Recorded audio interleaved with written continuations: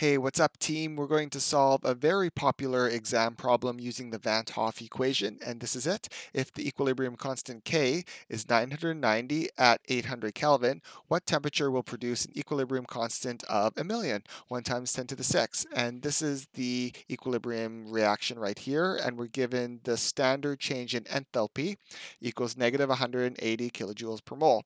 So we have data on the equilibrium constants and temperature. So therefore, we need to use the Van Hoff equation, and this is it in its integrated form. I've derived this a number of different ways. You can check that out if you want. The links are in the description. But anyways, at this point, we're going to plug everything in. So we have a K1 and a T1.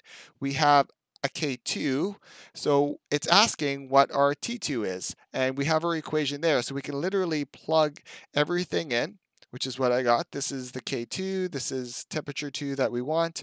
We want the standard change in enthalpy to be in joules per mole. So this is given in kilojoules, so we want to convert it into joules because we want to use the R that has units of joules in, so joules cancel out.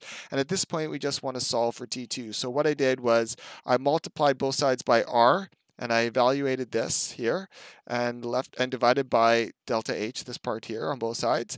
And then if we solve for T2, we get a value of 636 Kelvin. It's less. The temperature's decreased. Does that make sense? Well, let's have a look at it.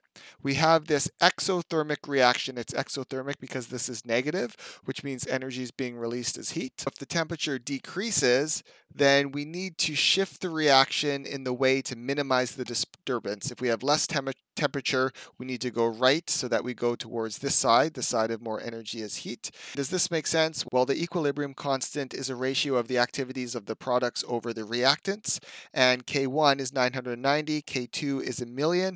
In order for K2 to be larger, we need more products and less reactants, so we're going to shift this equilibrium to the right, as we say there. So this is Le Chatelier's principle in action. We shift to the right to produce more energy when less energy is available due to lower temperature.